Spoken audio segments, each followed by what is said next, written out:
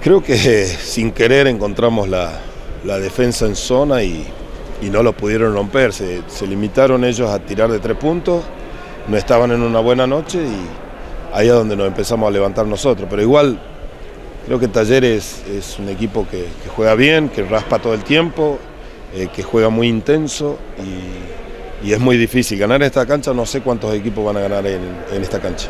Creo que encontramos el gol por ahí en Juanpi, que no lo tuvimos en los perímetros, y eso nos alivió muchísimo en la ofensiva. Fue un partido lindo, fue un buen espectáculo, se jugó muy intenso.